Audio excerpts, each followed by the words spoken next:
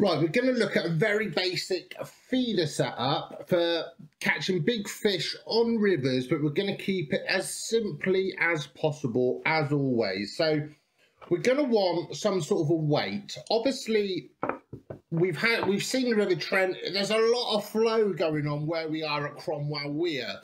So my intention initially was to use a massive feeder like that. That's a 5-ounce feeder.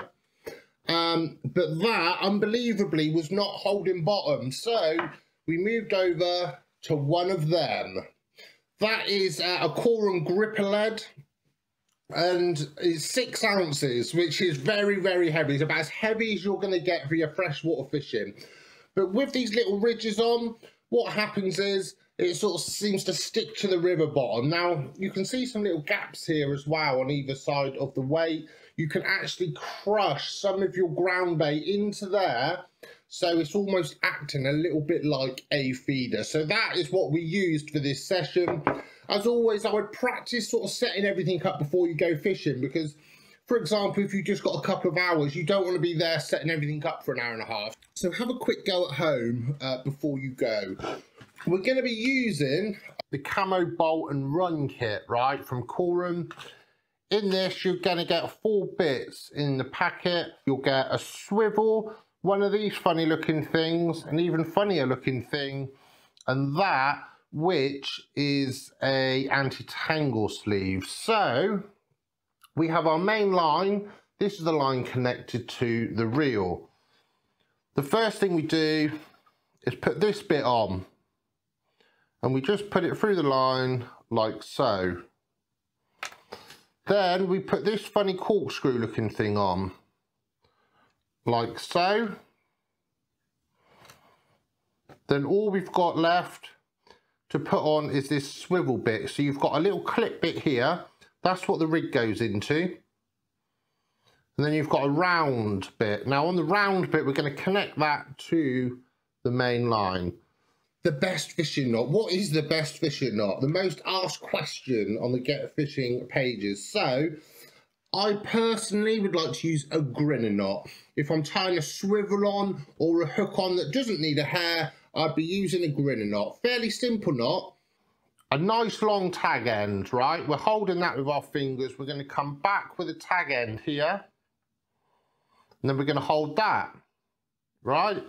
The tag end now goes through this loop over both bits of line 5 times. 1, 2, 3, 4, 5.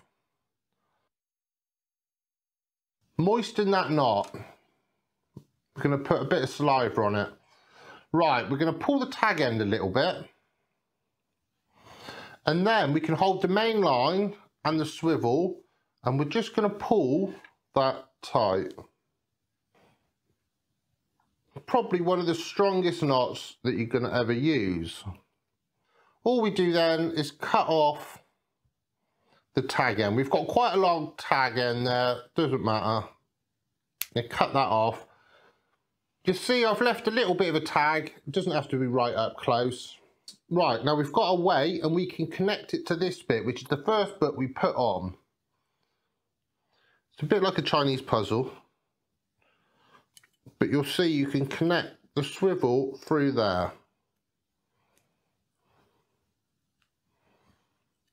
That is really, really safe. These are brilliant, these Korum clips. Right, now if we pull all this together, you see there's a little sort of corkscrew bit here. If you just roll that on there, that is connected. Now the good thing about these Camo Bolt and Run kits is you'll see that weight's not moving, right? So when the fish takes it, it's going to take that weight and it's going to be hooked straight away.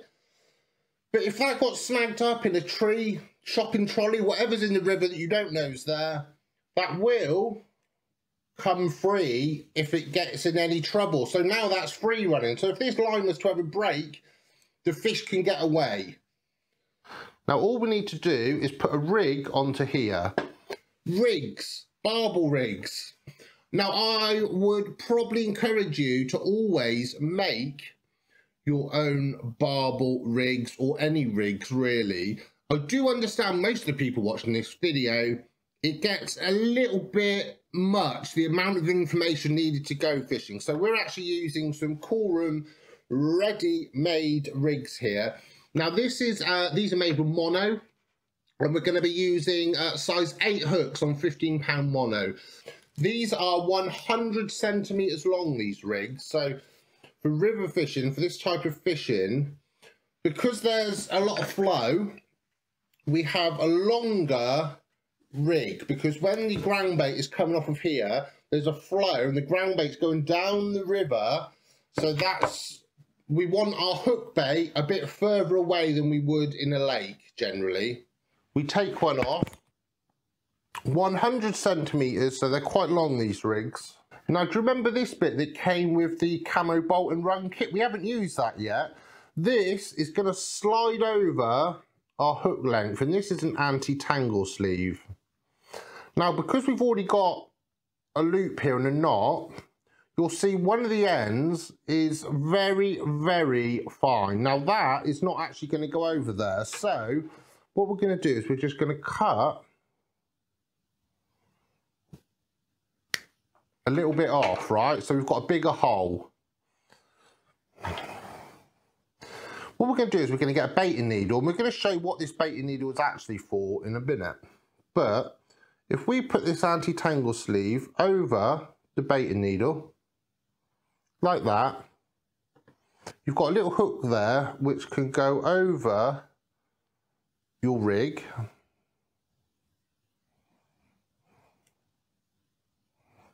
And then we can put the anti-tangle sleeve over, you can see is on the rig. All will make sense in a minute, hopefully. So with the loop that was already tied, all we're going to do is clip it over this swivel that we've already connected. Right? The anti-tangle sleeve that we've put on, we push that up and we put it over this swivel just to make sure that rig's not going to come off. It keeps it all safe. It also stops the line tangling. Now, what we need to do is we're going to pull this all together quite tight. Just put it together like that. Now, that's basically ready to go fishing. So what this anti-tangle sleeve has done, it's kicking the rig away from the weight, so it's not going to get tangled up when you cast. Now, the only thing left to do is put some bait onto our size 8 hook and hair. To do this, we're going to need a Korum pellet stop. I'm using clear ones, doesn't really matter what colour. We've got a 12mm robin red pellet. All we do is get the 12mm robin red pellet, we put it onto this baiting needle. On the end of the hair there's a loop. And what we do is we put this little hook on the baiting needle over the loop. Then we can thread the pellet onto the loop. Now we can't use a normal bait stop for this because with pellets they come off. This is where we use these Korum pellet stops. Right, now all we've done is put the pellet stop over the loop and then we can push that back. That's never ever going to come off. You'll see there's a little bit of silicone tubing. You can pull that round to make the hair slightly shorter. Don't worry that there's a bit of separation between the pellet and the hook. That's absolutely fine because then Barbel are going to suck that in. We've got our main line that goes onto our weight with our rig attached with the anti-tangle sleeve there to stop it tangling. 100 centimeters of mono line to a lovely presented robin red pellet. That's a good, safe rig, and hopefully, if all goes well, it's going to catch you some massive barbel.